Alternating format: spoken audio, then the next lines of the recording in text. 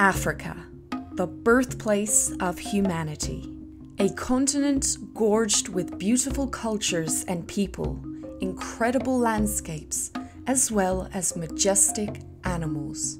I built an African wildlife zoo in Minecraft. Elephants, giraffes, hippos, and even meerkats. We will see them all. I've decided to make a small change compared to my usual videos. Basically, the animals that will be in the zoo are either injured, sick, or have a natural reason for me to be stealing them from the wild because yes, this is not a very good thing to do. And guess what? Once the animals are well and healed, they will be released back into the African wilderness. On day 1, I had just landed in Africa.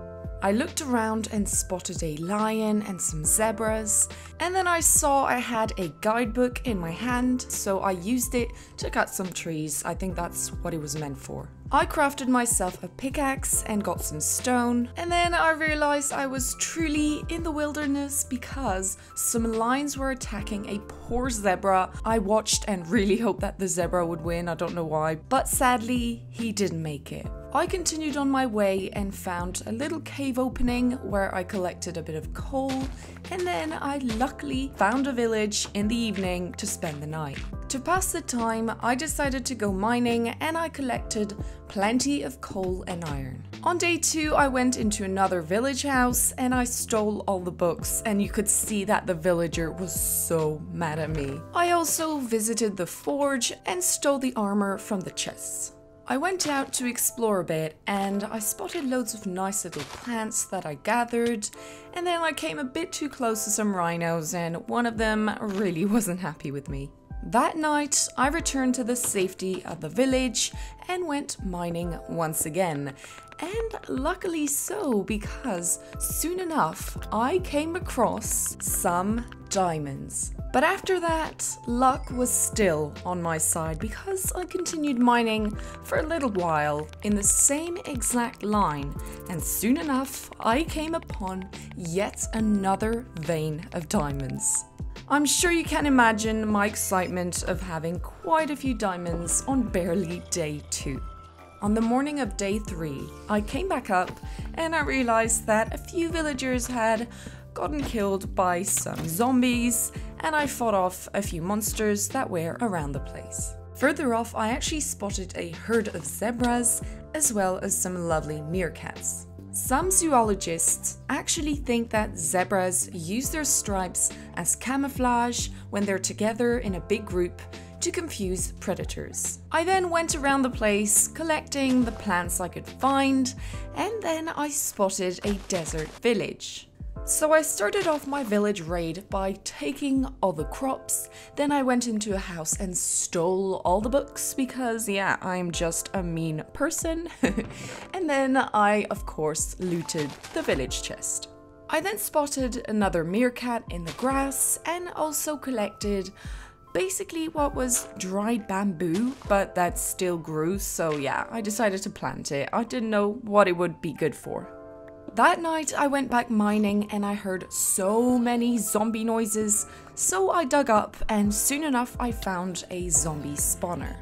I really needed to get some string to be able to make a bed, and thankfully there was a little bit in the chest.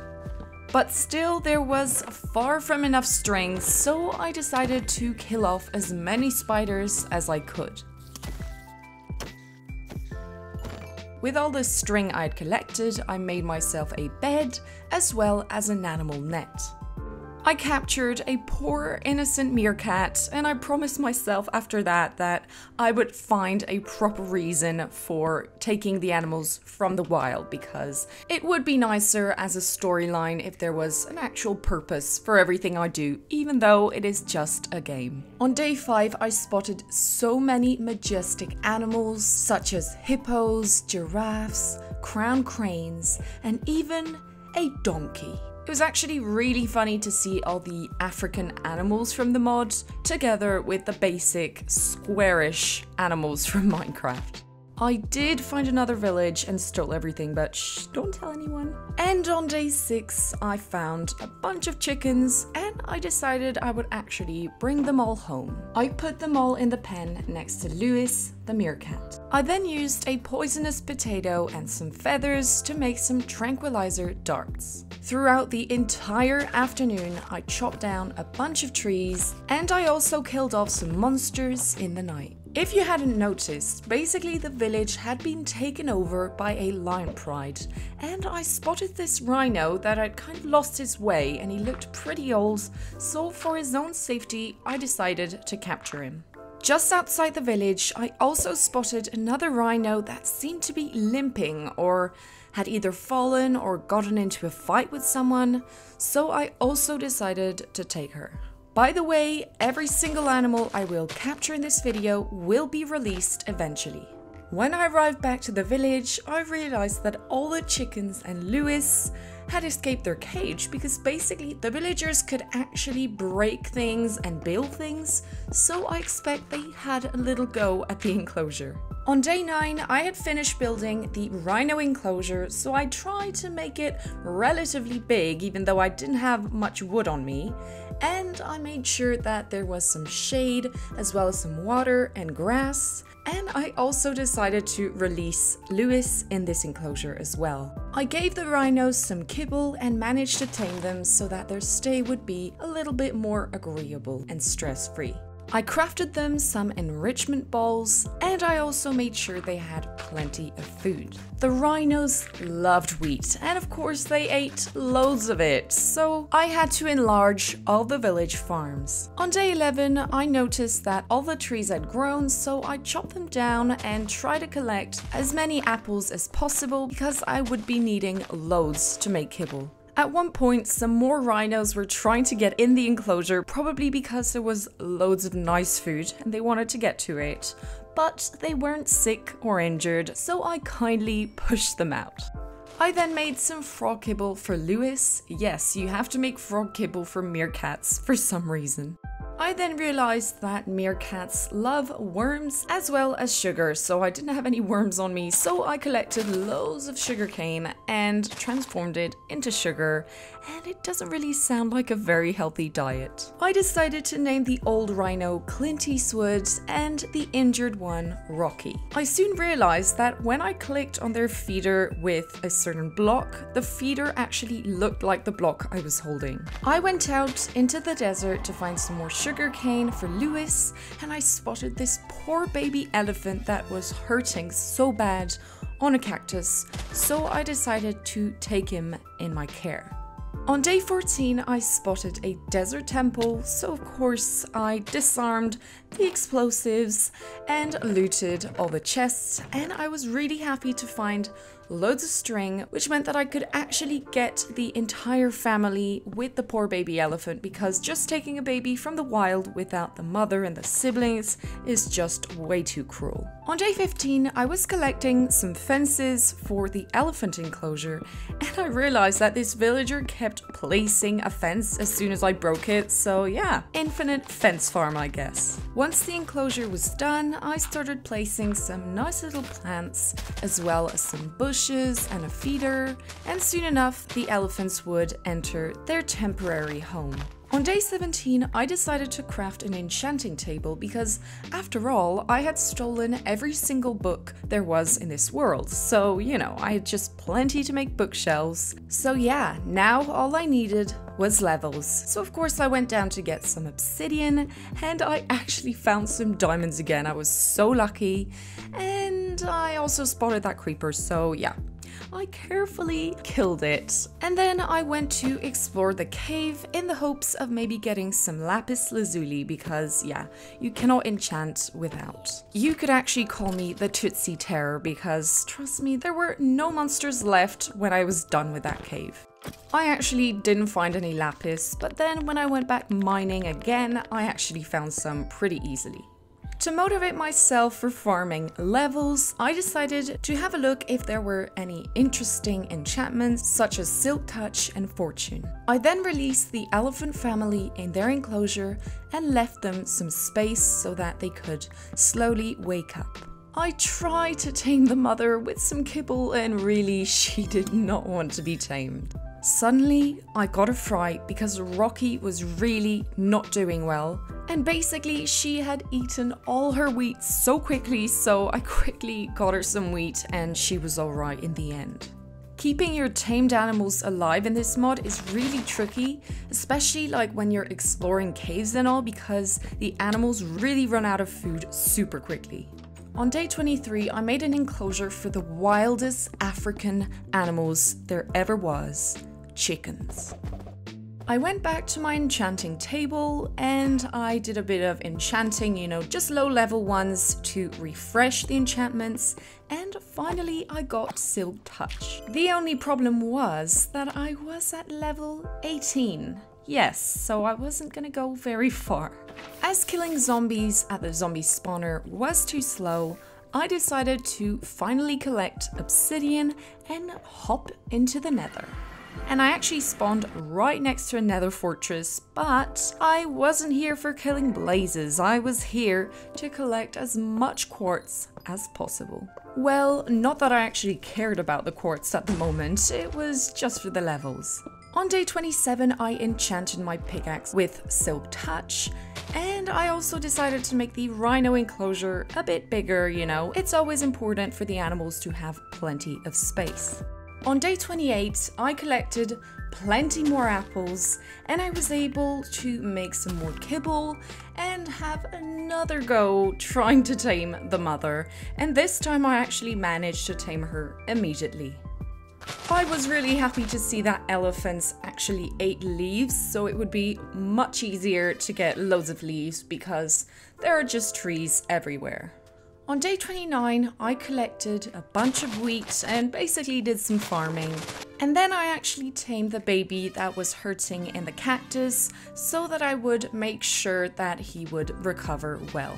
I made the decision not to tame the other two elephants because I wanted them to keep the sort of wild side to them as much as possible. And also because making kibble required so many apples, and by cutting down 30 trees I got like 3 apples, so yeah, that was really complicated. So this might sound a bit silly, but basically both elephants had a pond of water right next to them, but they weren't drinking, so I tried to terraform a bit to make it easier for them to go down. With the quartz I had collected, I decided why not outline the enclosures to make it look a bit nicer, you know, so I made plenty of quartz slabs, and I also got kicked by a wild zebra that had actually gotten into the elephant enclosure. I fed my chickens and I magically collected some feathers to make some darts, and of course, very important, I went to add some food in all of the animals' feeders. On day 32, I decided to go exploring and I found this huge crack in the ground, and then suddenly I heard a poacher shooting at me, and then he started shooting at a poor zebra, so I got really angry and I decided to kill him because nobody likes poachers, honestly. I captured the zebra in a net because it had been shot at and I really needed to take care of the injury. I love how I'm just pretending I'm a vet even though I do not know anything about healing a bullet wound. From days 33 to 37, I actually discovered a mine shaft, so of course I had to go in it. I was really hoping I would find maybe some name tags in one of the chests. Instead, I came across a bunch of monsters, but I was quite happy because I collected a lot of resources such as coal and iron, and in the chests I did not find any name tags, but I did find 2 chests that were like really close to each other, and it had just the basic loot such as iron and rails and whatever. I was fighting a few cave spiders from time to time, but it was mainly okay. I then found a vein of lapis lazuli and I dug it out, and guess what? There were actually some diamonds hidden behind it.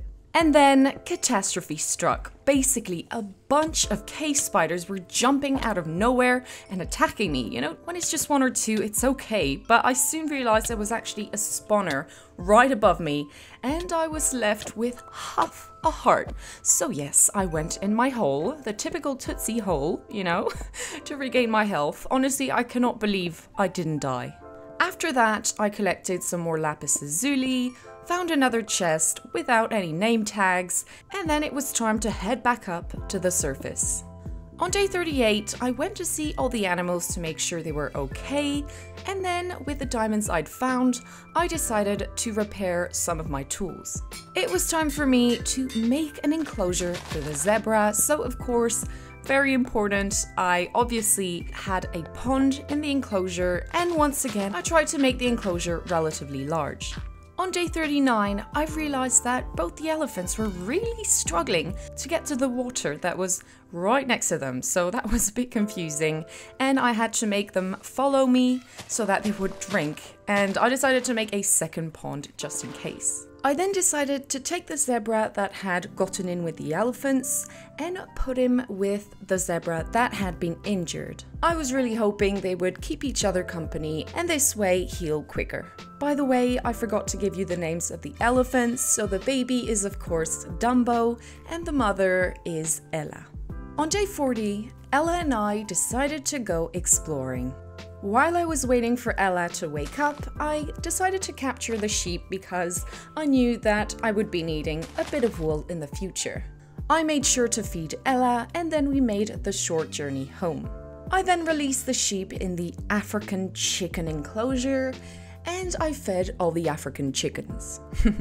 I then checked on the zebras, and I know it does not make sense just to put a wounded zebra in an enclosure for him to heal, but I will be actually building a vet center soon enough, so I will then be able to heal all the animals in it. On day 31, I continued working on all the paths and I removed, all the grass, and I really think that just adding paths around the enclosure just makes it look so much more like neat in a way. From days 42 to 43, I went mining once again for quartz in the nether. Once I got 30 levels, I went back into the overworld and I enchanted my pickaxe with Fortune 3.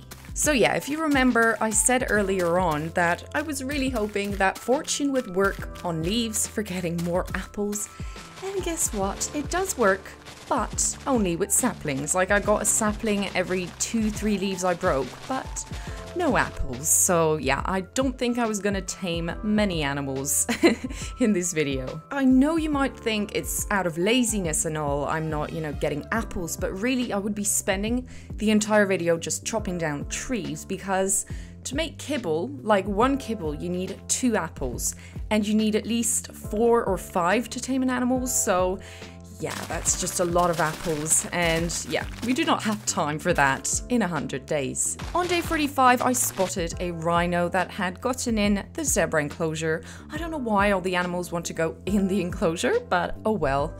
So I carefully took him out. I then hopped back on to Ella's back, and basically we went out to have a look at the different species, and there was this adorable little hippo. It was really cute. But to be honest, I was actually looking for villages because sometimes in the chest you get like a good bunch of apples. I was really hoping on that. Sadly, when we were almost at a village, we spotted 2 poachers killing hippos. It was really horrible. Of course, I got super mad and I just killed them because who cares about poachers? And I decided to get the 2 hippos that had been hurt. Hopefully, they would survive. To stay cool in the African heat, hippos spend most of their days in rivers and lakes because basically their eyes, nose and ears are located on the top of their head, which means they can see and breathe whilst being submerged in water. After this annoying and emotional moment, I went over to the village and discovered there was actually a desert temple nearby, so of course I went to loot the chests. On day 47, Ella was getting quite thirsty, so we had a little bath in the river and she really enjoyed it. I was delighted to come across a bunch of okapis. Sadly, I spotted one of the babies that had fallen in a lake, so I quickly, helped him to get out, but he went in the opposite direction than his mum. So I tried scaring the mum towards the baby, so they would be reunited because the baby would never survive on his own, and I just didn't manage. So I decided to get them all together and let them grow up in a safe environment. Okay, some of my explanations are so bad. On day 48, I went onto Ella's back and we both took a ton of damage. I do not know what happened. So I quickly healed her and I guess it was all okay. I don't really know what happened. Of course, Dumbo couldn't drink from the pond that was right next to her. I do not know why. So yeah, I put a saddle on Dumbo and made her drink by force almost. I then spotted a lion that had fallen in the village well, that probably had swallowed in a lot of water, so I built him a nice and cozy enclosure so that he could kind of get back to his senses, because he was clearly not feeling good. On day 49, I started building the okapi enclosure. It was actually the biggest enclosure yet because I had collected a lot of wood trying to get apples, so yeah, I could make as many fences as I desired. I even left an immense portion of the river that was passing through so that they would have no excuse for not drinking. And I also removed a random zebra and a rhino that had popped in the enclosure somehow. Well, after all, I am building a zoo in their natural habitat. I am just a horrible person ruining their lives, so I really can't blame them. It's terrible because as I'm trying to make things seem okay for the animals, I'm realizing that what I'm doing is not at all okay. Even though it's a game, I feel super bad. On day 51, I started making the lion enclosure and I was trying my best not to let the rhino in the enclosure. He really wanted to. And then I placed down the lion and he was just snoozing and getting his energy back after, all that swimming in the well.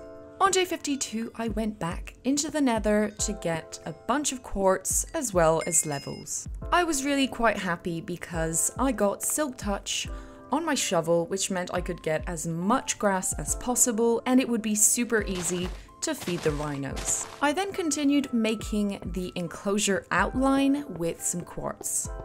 On day 54, the elephant enclosure was done and I started doing the rhino and cute meerkat enclosure. And I was actually wondering if my Fortune 3 was working because you really need a lot of quartz to just make one outline. On day 55, I went out once again with Ella, and basically we were trying to find as many little nice plants, the unique ones, to put in all the enclosures. I then spotted a couple of cranes as well as their grown-up baby, and one of them was limping really bad, so I decided to take the entire family because, if you didn't know, basically crowned cranes are actually monogamous animals. And actually, in some countries, cranes are the symbol of loyalty because they basically mate for life. On day 56, I came across a desert village, and guess what was in the chest? 3 diamonds. So yeah, that was definitely a great expedition. On day 57, I woke up next to the lovely hippos, and then I decided to repair my shovel because I had been using it quite a bit. I then started working on the crane enclosure, and basically it had a huge pond in the middle. I thought it would be nice for them. I then decided to build a last very large enclosure, even though I had no clue if there would be any animals in it. It was just in case I came across some animals that were being attacked or injured, so that they would have immediately a place to stay. I wouldn't have to build it and they would have to wait, etc, etc. I then selected a relatively flat space and then I, covered up all the little ponds and all because I would be building the vet center there. The next morning, I suddenly spotted Dumbo that was not doing well. I got so scared, and guess what? He hadn't been drinking yet again. This is so complicated, this mod. The animals will just die because they don't drink the water that is next to them. It's just Way too stressful. Once Dumbo was okay, I went back to my vet center build. Basically, as this is 100 days in Africa, I really wanted to use the acacia wood. You know, I didn't want to make something out of oak. So yeah, I'm really hoping it's gonna look okay because I literally never build with acacia. I really wanted to have the roof like a nice different color, so I decided to go into the nether and collect loads of quartz once again. At one point, a ghast saw that I was getting bored, you know, they're so nice, so he decided to play a bit of tennis with me, and I think I sent the ball back a bit too hard. I'm not sure, I mean, it just disappeared. Oh well. So if you're wondering why on earth is Tootsie putting some quartz like randomly, well, it is not totally random. Basically, I wanted to do like an animal paw print on the front of the vet because, yeah, I don't know, it really didn't look very good, so I thought that could add a bit of cuteness. To be honest, I did struggle quite a bit, like I had to do the design 100 times, but finally I was relatively happy with what I had done. So I don't know if you've noticed, but I chose the font for the days, you know, that's in the top left, on purpose. Because in Africa, there are 4 main fabric patterns used by the different tribes and villages. The individual patterns and process of creation share significant cultural information about each tribe. On day 65, I moved onto the roof and I basically used some slabs. It was, yes, a relatively flat roof. I mean, it's not the most beautiful build I've ever done, but it is for healing animals, so the purpose is what counts more. And to be honest, I kind of did my best with what I had. You know, I wanted just a spacious build where I would be able to put the typical vet markings, you know, the animal paws, basically. By the way, I'm gonna make the most of this building moment. I would like to talk quickly about a tribe, an African tribe, that is actually called the Tutsis. And, well, it's not written exactly like my channel name, but I think it's important to talk about it. It's part of history. Basically, in Rwanda, there was a genocide in 1994 because there were basically 2 tribes living in the same place. And as it very often is in these terrible cases, the minority got persecuted, in this case, the Tutsi tribe. I would just like to pass a message, a simple one, but a very important one. Basically, you have to do your best in life to not have any hatred towards others just because, for example, they're different from you, especially your classmates and all the people that are around you. Well, maybe count out poachers for that. Once the vet center was accomplished, I decided to take my first patient there, Lewis. Well, Lewis wasn't necessarily injured, I just wanted to check how he was doing, you know, before releasing him to the wilderness by the end of the video. So I'm sorry that I'm talking about dark subjects sometimes, I know maybe I shouldn't, but what counts for me is that everyone that's watching, all this community, I really would want us to spread kindness to the world and not all these bad things that a lot of humans do. From days 72 to 73, Ella and I went around to try and find another village, and I actually came across this funny old man who was actually a botanist, and he would sell some plants in exchange from the coins that you would get from killing poachers. By the way, Ella wasn't doing too well, so I decided to take care of her a little bit at the vets so that she would regain her former health. So basically, I went to sleep at the village, and when I came back, the botanist had disappeared. Yeah, basically despawned, so I felt a bit silly. And then it was time to do the long and laborious job of making paths literally everywhere. And I know it looks like the zoo isn't too big and all, but trust me, it took ages. And then guess what happened? This annoyed me really bad.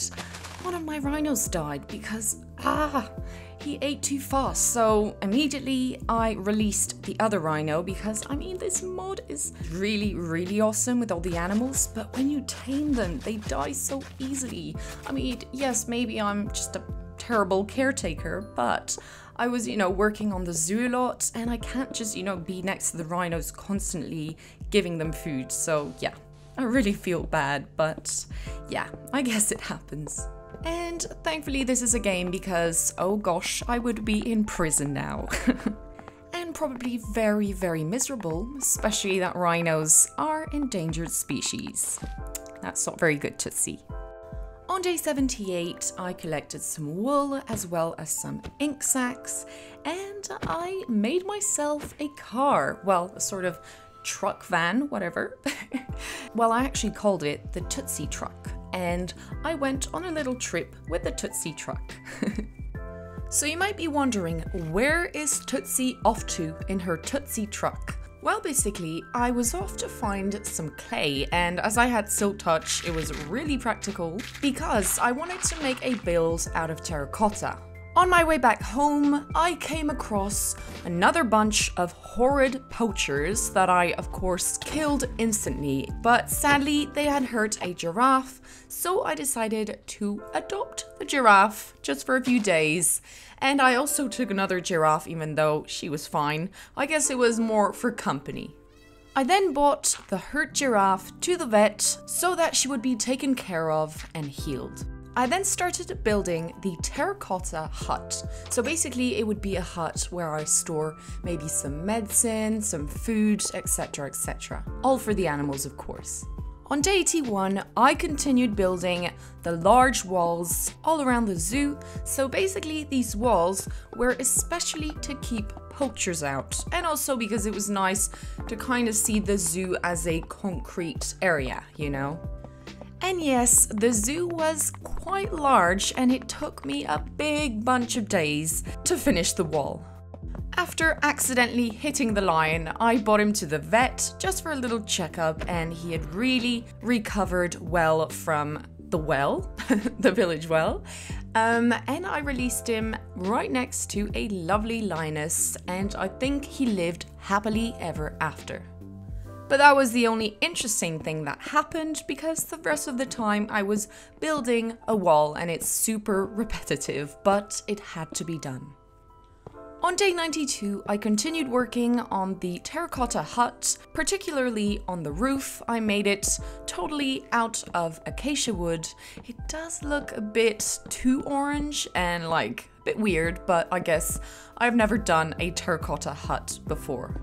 So this hut basically represents the actual huts that a lot of African tribes live in, that are made, you know, with thatch, sticks, mud, etc, etc.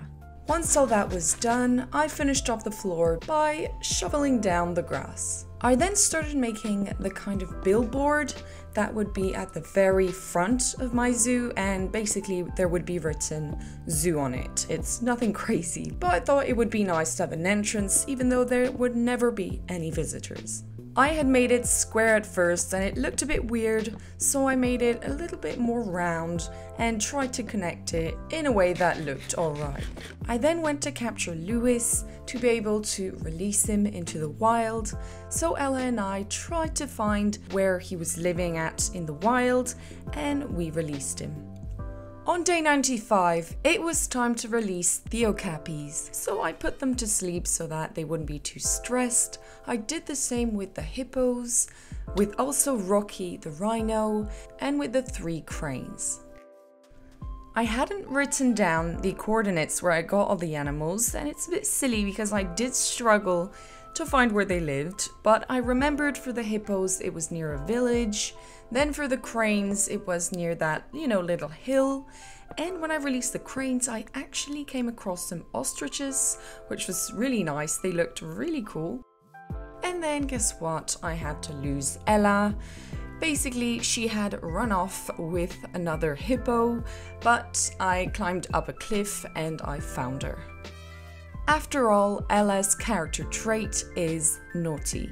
On day 97, I finally found the home of the okapis. So yeah, I placed them there, and I knew I was right because there was actually another one just wandering about there. I then decided to release Rocky not too far from the zoo because I'd actually found him in the village next to the zoo. On day 98, I captured a rhino that I'd gotten in the zebra enclosure. No idea why he was here. And I also got the zebras and I found, you know, the ravine where I'd found them at first, and I laid them there in the grass. Now, these two rhinos, they were in the lion enclosure. I never put them in there. They just really wanted to be in the enclosure, but yes, they had to go back in the wild. So I decided to put them right outside the zoo, like really close, so that, you know, they were in a place they enjoyed. On day 99, it was time to release the giraffes. It was easy to find where they actually lived because it was right next to the zoo. Very important, I of course did not forget the African chickens and the sheep, of course. I just, you know, made a hole in their enclosure and waited for them to get out if they didn't want to follow me with seeds or wheat. I then captured Dumbo as well as Dumbo's sibling, and we were off to release them. But honestly, it was so weird to see the zoo with like no one in it. So I released Dumbo and his siblings, but for me it was really hard to release Ella because we had lived so many little adventures together. But it had to be done, and the mum had to return to the wild with her children.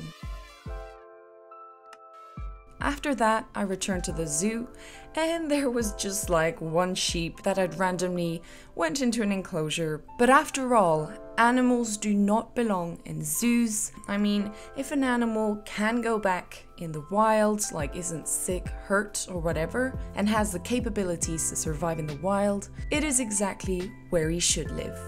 Thank you so much for watching, guys. I really hope you enjoyed the video. And guess what? The next video I will be posting will actually be a 100 days of Ark. So basically, if you don't know that game, Ark is all about taming dinosaurs and prehistoric creatures, as well as surviving and building. So I thought, as it's quite close to Minecraft, it'll probably be very enjoyable, but I guess it is sort of a test and we will see. Fingers crossed you will all like it.